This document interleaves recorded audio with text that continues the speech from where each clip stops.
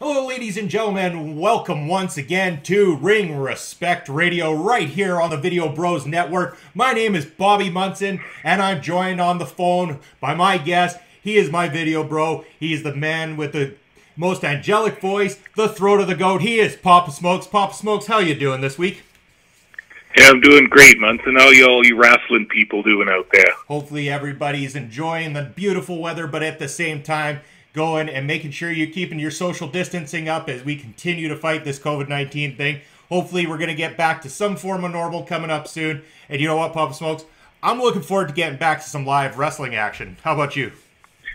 Yeah, that's definitely the main thing for me, too, is I want to get back to the matches. I'm tired of watching it on TV. I want to watch in person. Definitely so, and it's going to be an exciting time once we can get back to that. I'm looking forward to that very first Prairie Pro Wrestling show that we get to do once this whole thing is lifted, finally. But, you know, speaking of wrestling, Papa Smokes, we've got all sorts of product that we can still share with the fans at this time. As you know, Prairie Pro Wrestling, we've been sharing our Lethal Lottery tournament from July of 2019 that took place at Food Truck Wars here in Saskatoon. And you know what, Papa Smokes?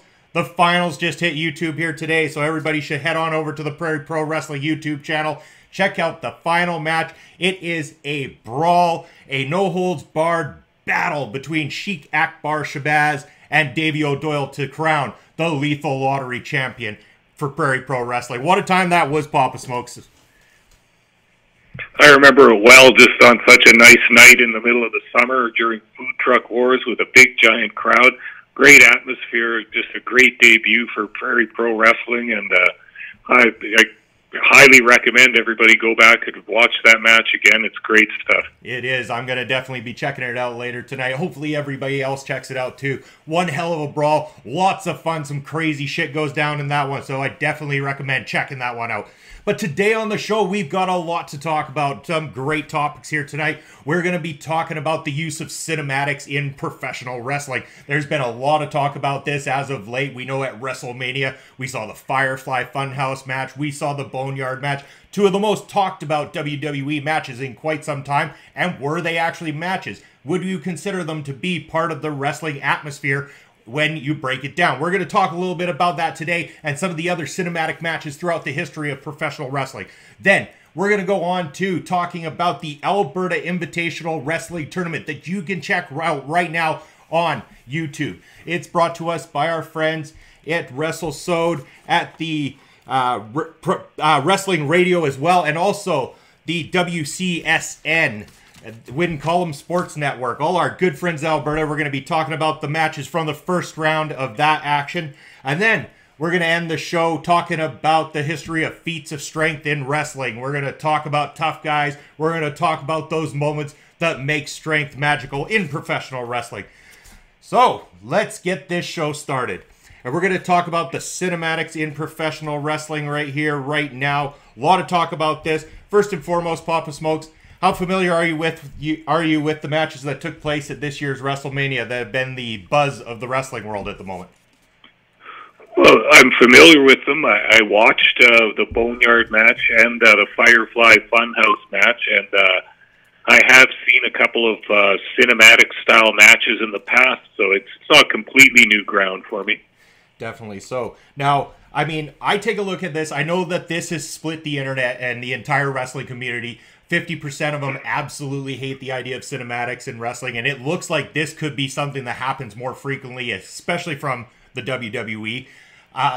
You know, a lot of people absolutely loved it. They said this was some of the best storytelling they had seen in, especially WWE for that matter, in such a long time that they were excited. The question remains, were they just really excited because they got something different during a time when there's absolutely nothing to watch? I often question whether or not these matches would have had the same impact had they taken place where WrestleMania was at a live crowd. What are your thoughts on that one, Papa Smokes? Yeah, it seems to me that with the social distancing and COVID shutdown and stuff that WWE was kind of over a barrel in terms of throwing that WrestleMania show. We all know that Vince held out for a long time and really wanted to go on as usual, and then that, of course, fell through for health regulations and such. But I feel like those two matches were something that they felt they needed to do, and I think it probably was a good idea to not have the entire show be empty arena matches. We've talked about empty arena matches on this show in the past, and it really is hard to replicate the feeling of energy that the crowd brings to it. I don't think anyone really realized how much the crowd is a part of professional wrestling. Is like a character in professional wrestling. Its reactions and its joy and its hate and its pain and everything else. And so I think WWE was smart to do these kinds of matches at this time. I feel like they almost had no choice. It almost seems like every time that their backs are against the wall, they seem to come up with these opportunities to try something different, and it ends up being some of the most talked about stuff in professional wrestling. And we've seen it many times before when they've experimented like this. I mean, there seems to be a large portion of fans that are calling for this type of stuff in professional wrestling. I know coming from the old school, it's a little bit different, definitely. I mean, there definitely probably wasn't a whole lot of cinematics back in the territory days, I wouldn't imagine. Maybe you can shine a light on that one for us. Well, yeah, no, I think you're right about that. There have always been some attempts to jazz up the way wrestling looks on TV with some little effects and stuff like that, but I don't think I had seen full-on storytelling, movie-making type presentation on a wrestling show until I had watched Lucha Wrestling. I'm not sure what the show was, AAA Lucha Wrestling from Mexico City. They used to come on the Latin channel late at night. I had some good times watching that completely in Spanish, and I can remember there was a baby face. I can't remember his name. A handsome, popular young wrestler who had been injured. He was in the hospital, so they took the cameras out to the hospital, interviewed him in his room, but he was being released that day. He comes out onto the street with his crutches and such, and talking to the announcer a little bit, and then here comes La Parca, his opponent, with a chair running across what had to be a 12-lane street in Mexico City with so much traffic, running across in the middle of the day and attacking this baby face on the street. I was laughing about that one. Like, what a good one that was. I think it started like that. It started with the Mexicans. They also have a lot of long angles and long stories being told in lucha wrestling. There's lots of stories to do with their various masks and their legends and that kind of thing. So that's when I first remembered is from lucha wrestling in Mexico. And essentially that would have been what I guess birthed what we came to know as Lucha Underground for the short while that they were around. Robert Rodriguez had produced a wrestling product that was, all storyline, all cinematic background, everything there. And once it all tied together, it come down to the ring, and that's where everything was solved in the end. The production style and everything like that I found very interesting with Lucha Underground. I think it was the over-the-top hardcore stuff that essentially lost it a little bit for me when it came to Lucha Underground. But aside from that, when it came down to the wrestling aspect and the cinematic aspect, I liked what they were going for, personally. Yeah, I think so too. And part of the cinematic things they were doing too was with they debuted the 247 title, and so there was always a crew following around the wrestlers when seemingly not at a wrestling event or venue or anywhere near a ring, and as we've seen WWE kind of reprising that in modern day. That I suppose that falls under the umbrella of what we're talking about too, and some comedy. I liked it. I thought it was pretty well done, and I think it depends on the angle they come at it with. Obviously, something like the 247 title is meant for some comedic relief, whereas something like a Boneyard match is a grudge match, the culmination of a feud, and it's going to be a lot darker. And you know what? The one thing I did really enjoy about the Boneyard match in particular, which I think a lot of people could agree, is that every time we see The Undertaker come back after all these years, I mean, I absolutely adore the man's career and everything he's ever done. Enjoyed many of the guy's matches, but you try watching him now and it's not quite the same anymore. It's rough to watch the guy try to slug through a match in a modern ring and everything. But here they were able to, you know, take the time to do it like an action film and stuff like that, and it kind of brought back some of the mystique of The Undertaker and made it a little bit more enjoyable in that sense than if they would have just had AJ Styles and The Undertaker directly in the ring at WrestleMania. Yeah, I think that's a strong point. That was part of it for me too. Is that the last couple of matches the Undertaker has done just in the traditional presentation, he hasn't looked very good. I respect the hell out of The Undertaker, but time marches on, right? And his body's pretty busted up. He's been a warrior of wrestling his whole life. So if he's not as light on his feet as he used to be, that's fine. But yeah, that's why I agree with your point here too. Is that with the way they filmed this and the way they did the shots and such, you didn't have to see the full body view of him wrestling in the ring like the traditional presentation. They could make it look a little bit better. I thought it was a good decision for that reason too. Now I'm gonna flip it back to the other match that took place at WrestleMania. Obviously, the Firefly Funhouse match, because a lot of people are torn. Some people love one, not the other, stuff like that. I'm a little bit more impartial. I mean, I'm going to sit here and admit to you right now, Papa Smokes, I mean, I'm not going to rank these as wrestling matches. If I'm putting them up against other matches for Match of the Year, I'm not doing that. These were not wrestling matches, but the context around the wrestling and the storytelling, I really enjoyed it. I thought the cinematics were great, and I thought the storytelling in the Firefly Funhouse match actually worked for me. I thought it was different, intriguing. I enjoyed it myself. What were your thoughts on that one? Yeah, I didn't like the Firefly Funhouse match nearly as much as the Boneyard match.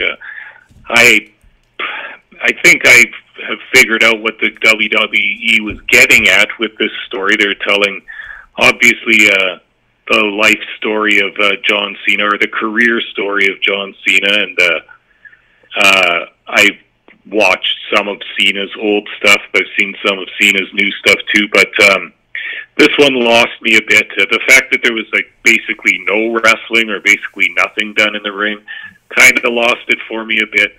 I get what they're going for. I have liked a couple of similar matches from Jeff Hardy's canon, some of the various deletion matches. I thought they were well done, and I think that's what they were going for, was something good like a final deletion match or one of Hardy's other ones. It kind of fell flat for me, but it could be that I just don't get it. Maybe I don't watch enough current WWE product, but this one kind of got under my skin a little bit, because part of the reason for that is that I know that a lot of other companies are going to try doing this stuff now who don't have nearly the writing capabilities and the production value capabilities that WWE has, and there's going to be some stinkers coming up, I think, and I just don't like that it sets a trend of doing stuff like this, and that all the other feds are always going to jump on what the E does, and I think we're going to see some god-awful imitations of that in the next while. Well, not only that, but you also got to imagine they don't have the depth of the story to tell as well, too. I mean, a lot of people discredit WWE and their storytelling and stuff, but the depth is there if it's done right. And when given the opportunity, like in this match, for example, I felt it was done right. I mean, the idea Cena gets sucked into his own kind of like personal hell, bit of a nightmare and stuff of his own career. And it was taking a stab a little bit at the fans as well, too, and how much we feel we know about the business, how we always felt that, you know, Cena was, you know, the Vince's go-to boy. He did what Vince told him all his career, and when he had that opportunity to take his heel turn, that's when you saw the reference to the NWO Hulk Hogan kind of era. He didn't take the same route that Hogan did, that, you know, changed Hogan's career in a totally different way in the late 90s.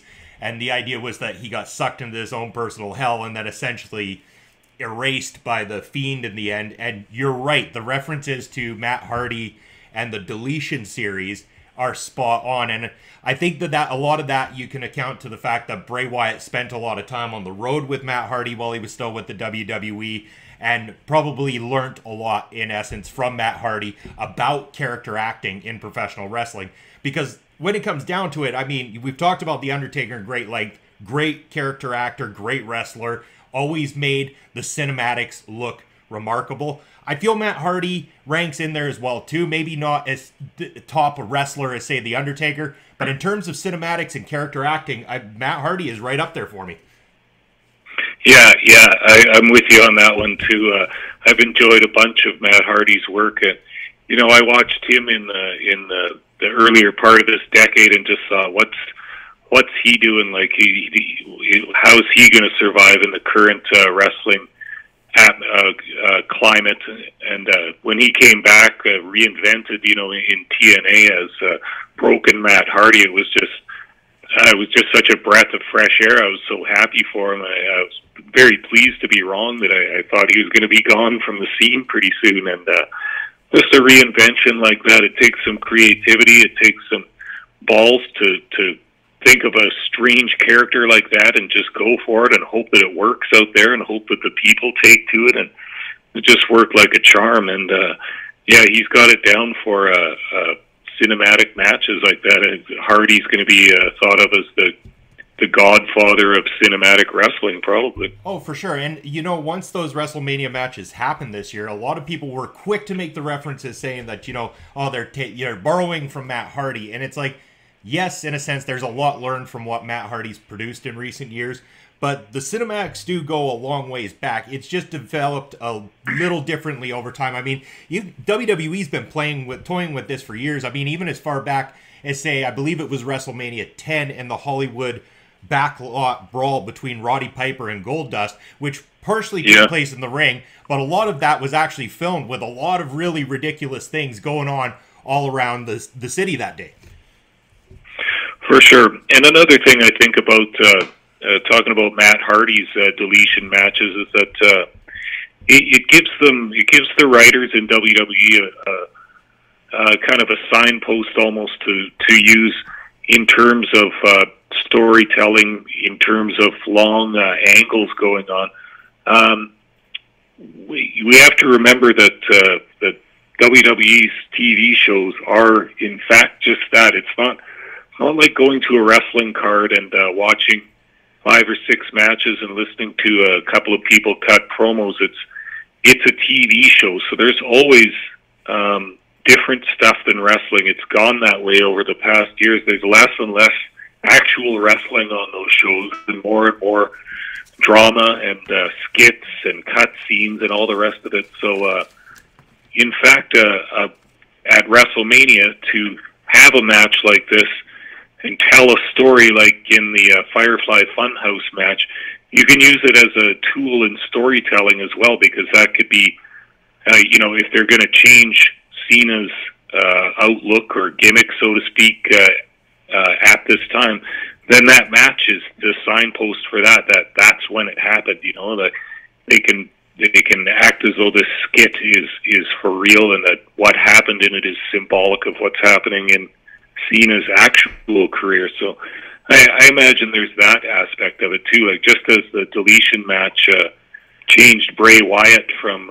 his previous character into the Fiend, they can use that in their storytelling. Matches like this will work just perfectly. Exactly.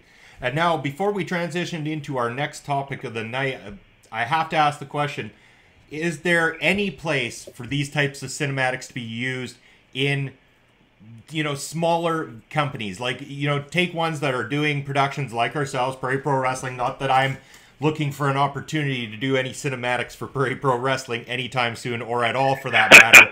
But what I'm getting at is there are a lot of companies that are producing their own content and stuff. Do you feel like they have any place to go down this path with the cinematics, or is this best left to companies that have the money, have the budget, have the story depth to be able to tell these kind of stories? Well, I feel torn about that question. I think it matters not what we think. I think they're going to do it anyway, but I think always the clever and creative people will make the good stuff.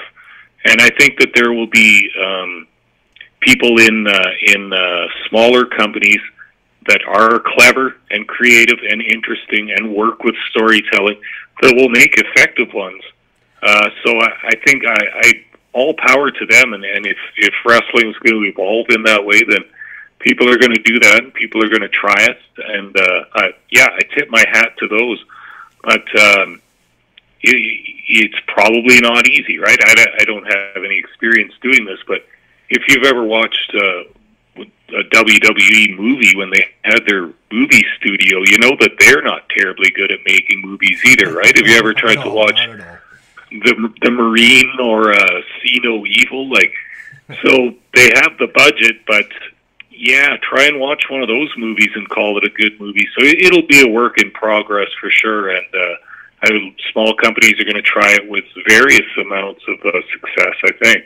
Well, maybe, who knows, maybe we'll eventually have a Video Bros production that we'll have to break out one of these days anyway and see how it goes.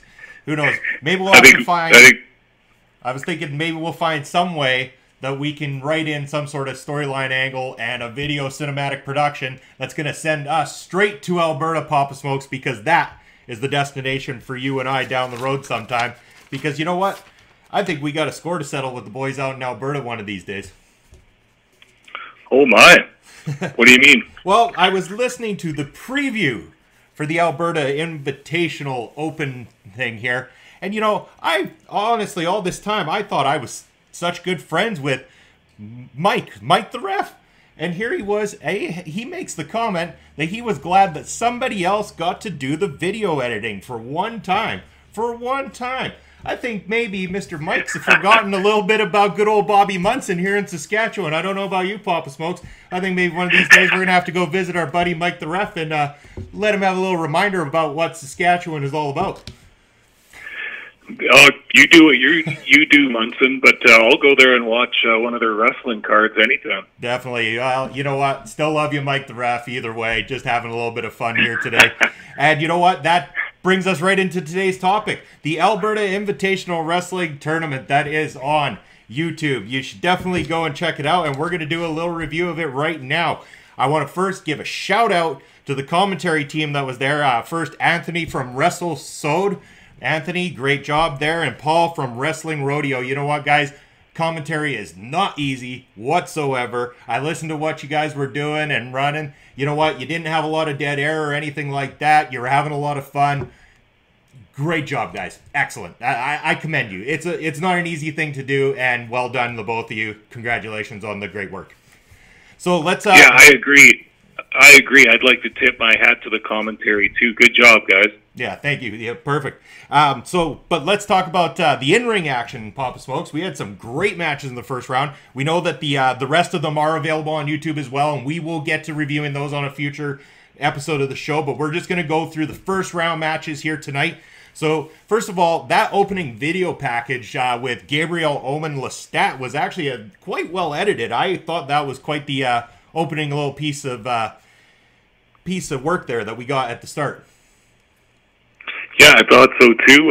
A little bit of cinematic action there, perhaps, but the Omen Gabriel Lestat gives me the creeps at the best of times. So I really like this opening, and yeah, thumbs up to that too. Yeah, and if everybody hasn't checked out Gabriel Omen Lestat, you can check out a few of his matches from Food Truck Wars this past summer that we had him on our YouTube channel over at Prairie Pro Wrestling, or you can definitely check him out. He's been doing a lot of live interviews with wrestlers on Instagram and social media and stuff like that. So definitely go check his show out. He's a very, very interesting person to listen to, and he's got some amazing guests on his show each and every time.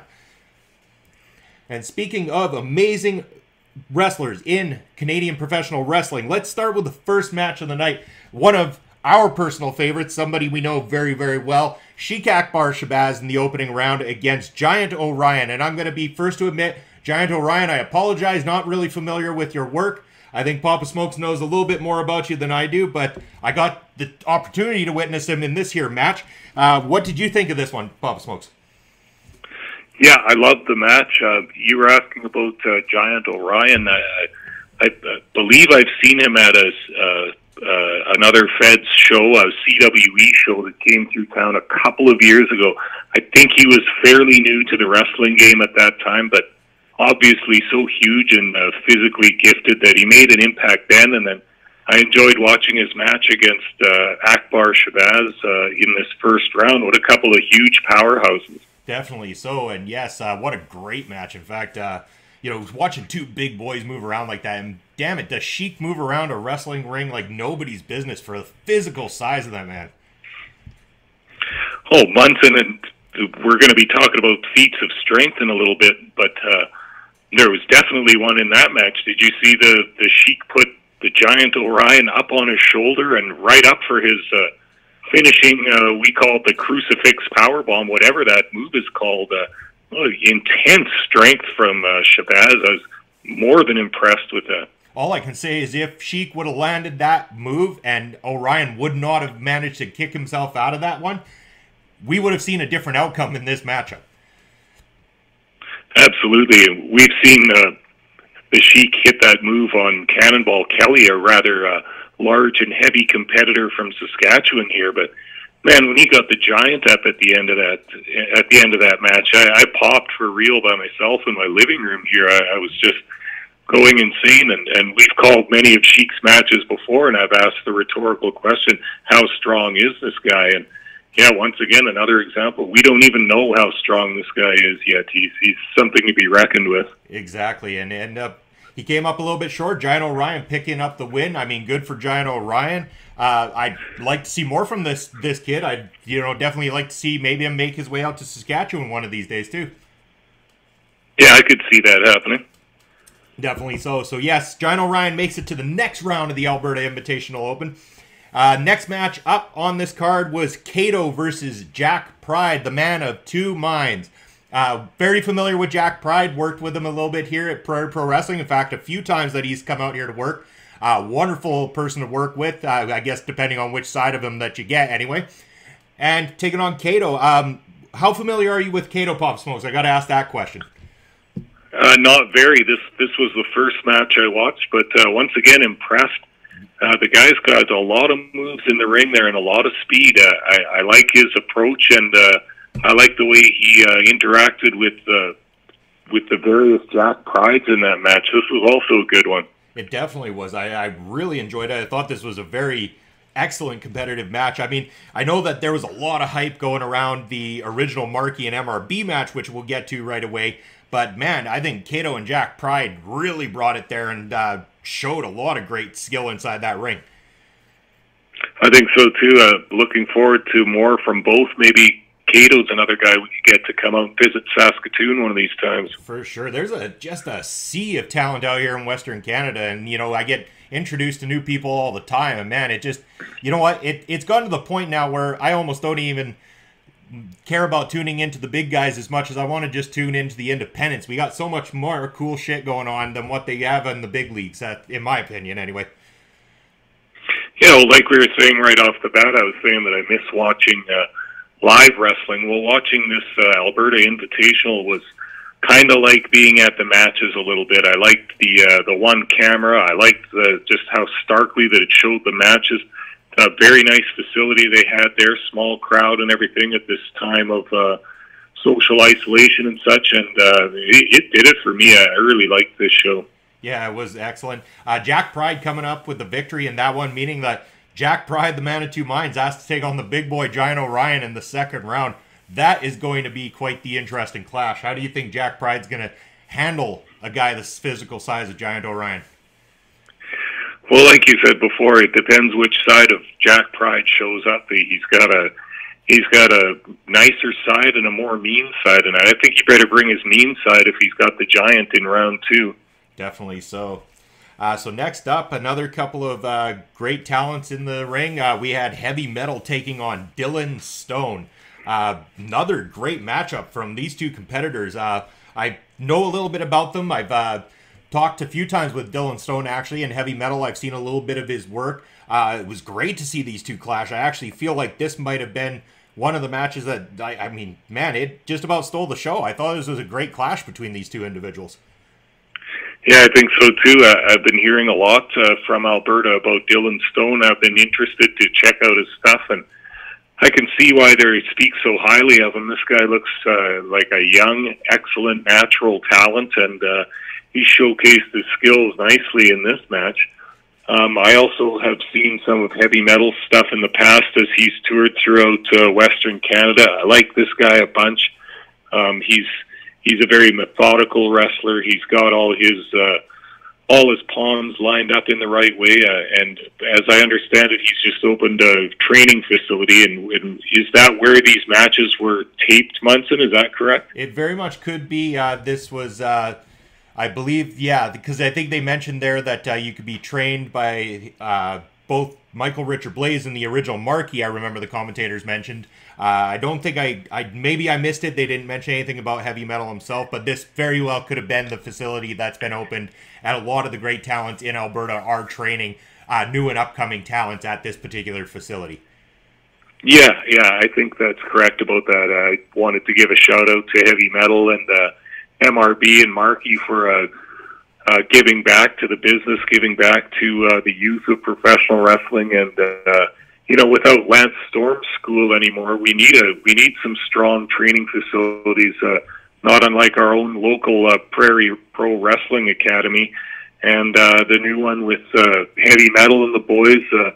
Great work, guys. Keep churning out that awesome Western Canadian talent. We got some in the WWE right now, and we'll get more in the future, too. Definitely so. And like Papa Smokes just said, if you're in Saskatchewan and you're looking to get trained, Prairie Pro Wrestling Academy, check us out on social media, and you too can live your dream of being a professional wrestler and joining the best crew in Western Canadian professional wrestling right here with myself and Papa Smokes.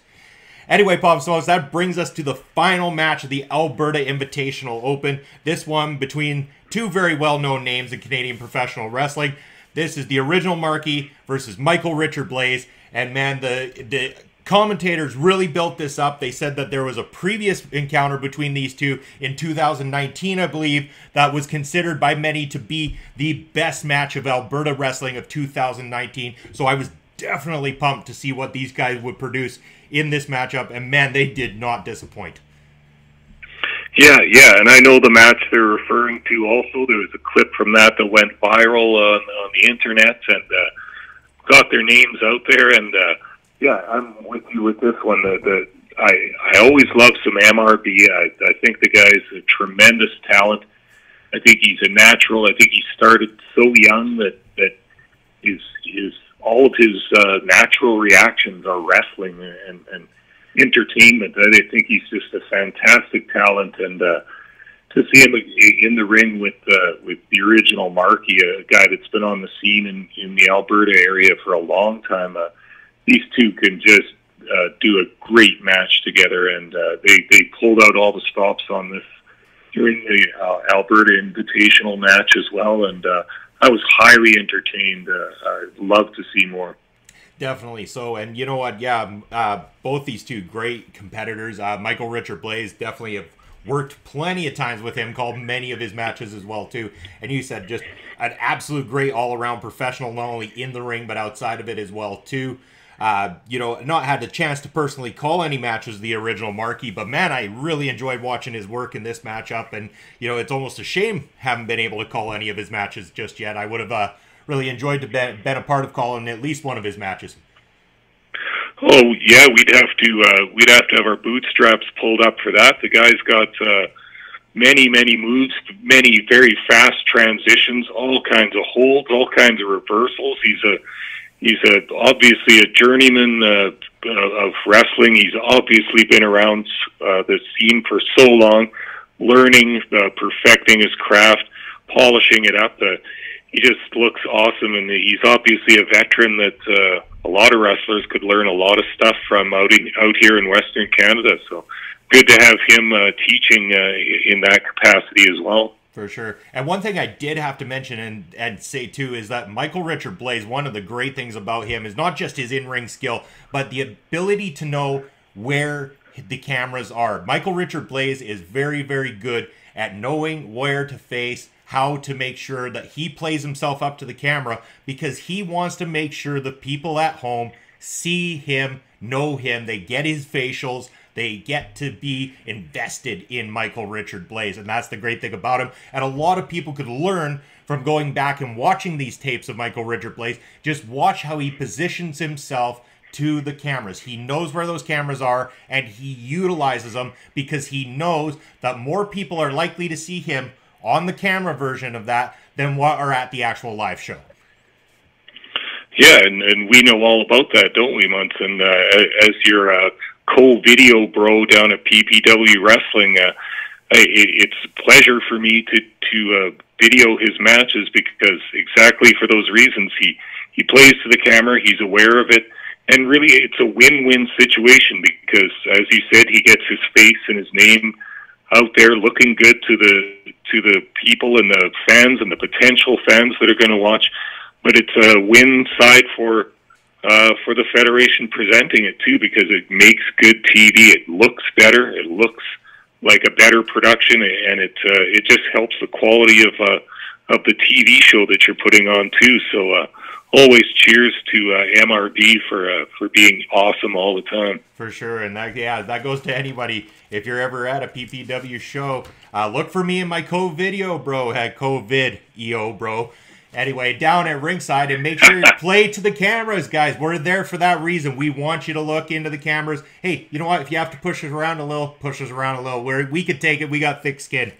So anyway, that was the Alberta Invitational Open. MRB picked up the win there, and now MRB will take on Dylan Stone in what should be one hell of a match in the next roundup too there, Papa Smokes. Oh, good Lord. Yeah, I can only imagine. I'm going to be watching with bated breath for these next finals, because I watched the first round and I'm invested in it. I got to see what happens, and I'm always entertained by some good local wrestling. It's going to be a lot of fun, so definitely go check them out. I'm going to put a link down to the first round matches in the description below, so you can go check that out. And make sure to give them a like and subscribe. And while you're at it, if you haven't done so already, what the hell are you thinking? Like and subscribe our channel too. So we're going to go over to our last topic of the day, Papa Smokes. This is where we take a little bit of the rewind down the old retro and lead into a little bit of the modern as well too. We're going to be talking about feats of strength in professional wrestling. Papa Smokes, why don't you lead the way on this topic? Yeah, for sure, Munson. I have been thinking about feats of strength in wrestling since one of our previous episodes when we talked about Pampero Firpo and his few of his feats, including bending the steel bar in his mouth. And I thought that might be a good topic for us to talk about on this show. I found it during my researches. I found things to be basically divided into the older style, the more carnival style feats of strength, such as breaking boards and bending bars and stuff like that. And then it seems more like in the modern era of wrestling that they have been doing them in the ring, have been parts of matches with, using opponents' body weight and such like that. So I started out watching some of this I've seen before, but I was watching one of the great strongmen of the past, Ken Patera. Nice. Yeah, used to be a favorite of mine from the old AWA days, but I watched some Mid-Atlantic Championship wrestling from the late 70s, and he has a little spot where he comes out and challenges Tony Atlas to a little competition with some feats of strength, and pretty entertaining. He puts a board over a pail and then drives a pretty big steel spike through the board, just holding it with his hand. That was pretty cool. Atlas was able to do that too. Then Patera brought out the hot water bottles, the old rubber hot water bottles, and blowing it up like a balloon with lung strength to show the cardiovascular and lung strength, blowing it up huge until it pops. Wow. And I've always liked that one too. Both were able to do that. They tore some phone books in half. That's a good old school feat of strength. People nowadays don't even know what phone books are, but Ken Patera ripping them in half on Mid-Atlantic wrestling. That was good. And then bending some steel construction spikes just with your two hands, you know, bending it in half into a U shape. That can't be easy either. You need the hand strength and the wrist strength for that. And you know, obviously, Patera, if you know anything about him, was a power lifter of some note, having won medals in Pan American Games and Olympic Games, and had a few world records for in powerlifting. So he's back in the day was the strongest guy in wrestling, and I always found it entertaining when they would do those little exhibitions, as they call it, carnival style. Come watch the strongest man do some feats, and as we've noticed, they still do that sometimes to this day. They definitely have. They've done a few modern things and stuff. I mean, even in the 90s, I mean, especially when WWF at the time, WWE now, brought in Mark Henry, who was at the time considered the world's strongest man. And I remember watching WWF Superstars back in the day, and they would have Mark Henry come out a lot of the time, not to wrestle, but to show off his feats of strength. And it was back to the old bending steel bars and stuff like that you were talking about from guys like Pampero Firpo at the time. Yeah, and there's that famous clip. It might be from a Raw or something, but he pulls two semi trucks, like just the trucks, with chains around his body or whatever, and he's just pulling them. They're obviously in neutral or whatever, and he's just pulling them. And it's not one; it's two of them. Yeah. Like, good God, man! Yeah, he was really good stuff. He was a ridiculously strong individual, and also he was the one who introduced the WWE to Braun Strowman, who, before coming to professional wrestling, was a strongman competitor and champion himself as well, too. When he came in, I mean, they presented him as this monster at first, ripping down things, tipping over semi-trucks and everything like that. So they were really playing up that feat of strength there with Braun Strowman at the start of his run with the WWE as well, too. Yeah, and the WWE and F have always done lots of strongman style stuff, because I think that Vince Jr. that's right up his alley. He likes that kind of stuff. He likes the big, huge wrestlers. He likes the extremely strong wrestlers. He's impressed by those showings of raw power. So he has always featured some interesting feats and stunts like that on his programs. I remember the Big Show knocking over a big Hummer Jeep, like from its four wheels onto its side. That can't be easy, but Big Show obviously with a whole ton of strength. And McMahon used to always have his big guys have arm wrestling matches too. How many times have we seen Jesse Ventura versus Hulk Hogan in the arm wrestling match, or Paul Orndorff versus Hulk Hogan? And, you know, usually some sort of interference will end it, or something like that. But like McMahon's always had a thing for the big, giant, muscular guys and the big feats of strength. But it also can create big moments. I mean, especially like you look back in the history of it, like WrestleMania 3, Hulk Hogan power slamming Andre the Giant, something nobody ever expected to have happen. And ever since then, that has been a big deal, is the guy who ends up being able to pick up the big dude and give him that power move that nobody else can do. It really pays itself off in those big moments. Yeah, absolutely. And there's been a whole bunch of those, including Lex Luger giving that body slam to Yokozuna on the aircraft carrier, and all kinds of good moments like that. And to be honest, I kind of like, I think I prefer the feats of strength that occur in the ring with other competitors' body weights, you know. One more recent one that I've been enjoying was some of the work of Cesaro, and he's fantastic. How he does. Isn't he great? He is.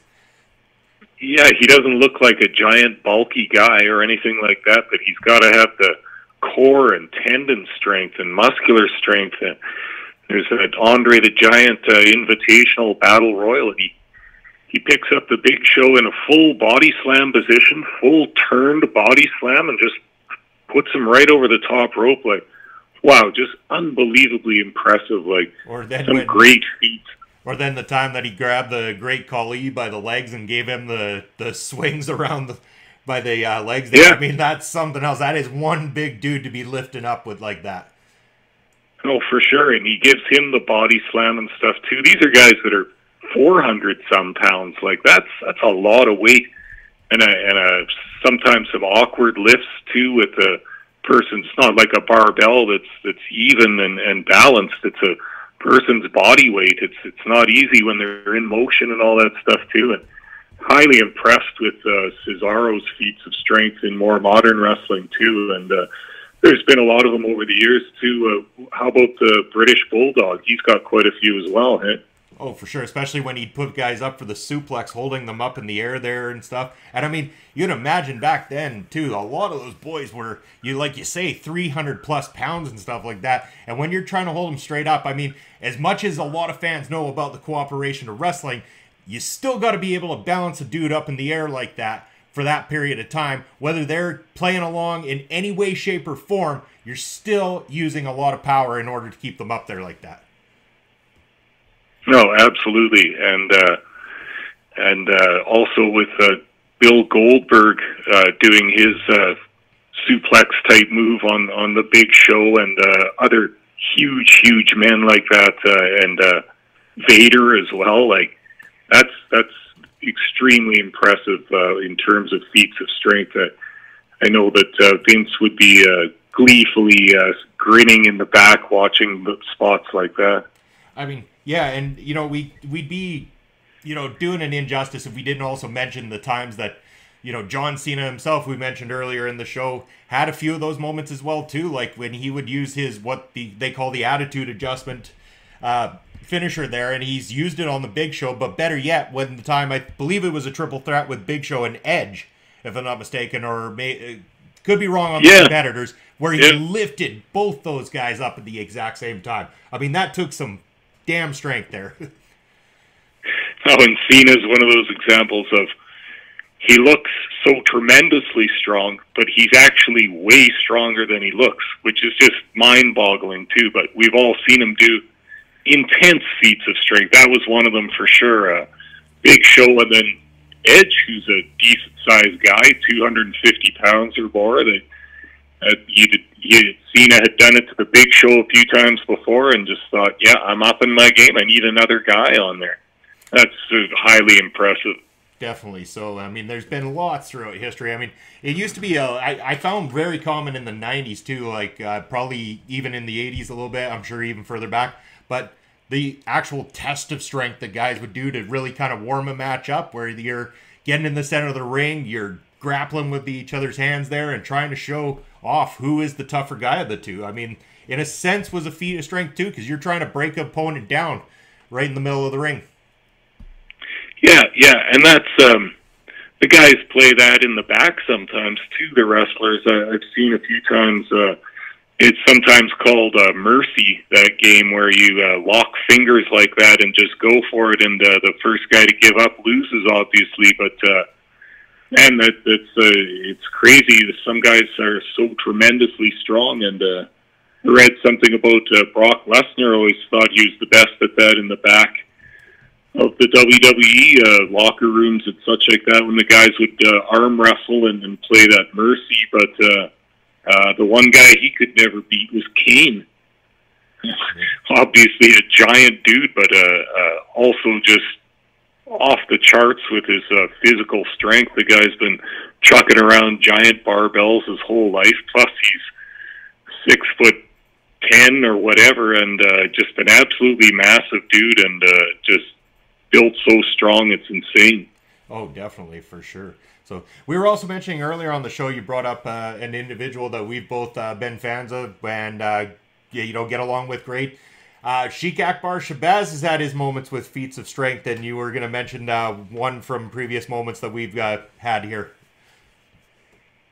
Yeah, for sure. Like we said, it might have been a year or two ago when he was fighting Cannonball Kelly, who's 300 plus pounds, 320, 330, somewhere in that range. And Sheik Shabazz has one of those finishers that takes a lot of strength. You got to lift the whole guy up upside down on your shoulder into that backbreaker position, and he did it with Cannonball Kelly, no problem. And then, God, we watched the Alberta Invitational first round match, and good God, he's got the giant Orion up there, who's got to be close to 7 feet tall and probably closer to 400 pounds. Sheik still got him up. There's no limit to that guy's strength. No, and I mean, also wanted to. Oh, go ahead, Munson. Sorry, I was going to say, and he just keeps getting stronger as the years go on with Sheik Akbar Shabazz. I mean, I think we haven't even, hit the tip of the iceberg with how strong this guy actually could get.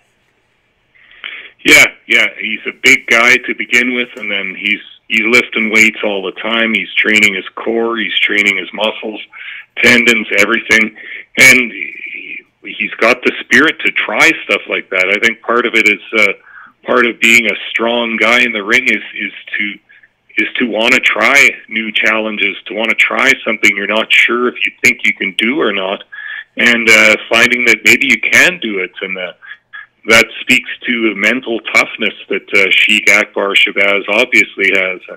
The guy's just an excellent talent all around. Definitely so, and hopefully everybody takes the opportunity to get to watch some of his material. Like we said, it's all over YouTube. You can find lots of these feats of strength from Sheik Akbar Shabazz and many of the Canadian professional wrestling talents. And, as always, I really highly recommend anybody who's listening to the show in particular to go check out any of the individuals that we talk about or the matches, the classics and stuff like that. Go learn your wrestling history. I mean, that's what we're trying to do here. We're trying to open your minds to, a whole different level of professional wrestling. I mean, give all of it a chance. Get to know your history, get to know your modern stuff, and it'll really, really open yourself up to a whole different world of love for this professional wrestling sport that we all really do enjoy. Yeah, that's been one of the greatest things about these past 6 weeks since I've had a little more time on my hands of social distancing at home, is finally some time to get through and watch all the background stuff I've had to watch, and that includes some more recent wrestling than I usually watch, but I'm doing the podcast now. I've got to keep in the loop of what's going on for modern stuff, so having the time to do so just means more wrestling, more stuff to watch, more stuff to analyze in your own head, and it's working out for me. Yeah, it's been wonderful, actually. You know what? It opened my eyes a lot to some of the stuff that I don't know that, it's made me have to go look up, and glad I have, because there's a lot of stuff out there that, I wasn't aware of that I'm glad I am now. I mean, there is just so many great things that have happened in professional wrestling over the years, and, we do everything we can each and every time we put together one of these shows to try to find the topics that are going to, tie together well, and also get the fans talking, get people to open up to a little bit more from professional wrestling, whether it's the independents, whether it's, the classics, or whether it is some of the big guys, or even the, I guess the bigger independents that are running weekly programming or great programming that they're putting out on YouTube, like MLW and NWA and companies like that are, out there and putting out great wrestling product that I think we should all stop maybe not arguing about and enjoying more of. I think it's something we all love, we all enjoy. It's okay not to like certain things, but hey, let's have an open conversation about it, like Papa Smokes and I do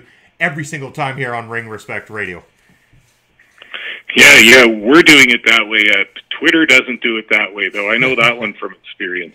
Yeah, there's a lot of the trolls out there that like to voice their opinions and stuff. But you know what? It's okay to voice your opinions, but you know what? Have an intelligent conversation about it. Know what you're saying, and just enjoy discussing it with other people that watch the same product as you. How often is it that you can go out and say, hey, I'm talking to people that love the same shit as me? Why not like these people instead of working against them? But, with that being said, Papa Smokes, I think that is going to bring us to the end of Ring Respect Radio for today. Do you have any last things to say to all our listeners out there? No, just everybody stay safe, stay occupied, and stay watching all kinds of wrestling. Be a good fan and be good to your other fans and other performers around you. And, stay safe.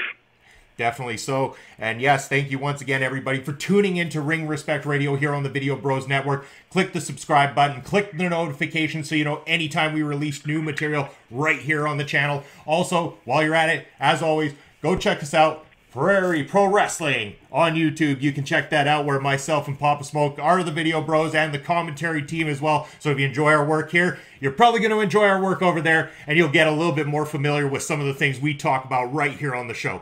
Thank you once again, everybody, for taking the time to tune in. Stay safe out there and keep showing love and respect to one another, and we'll see you next time.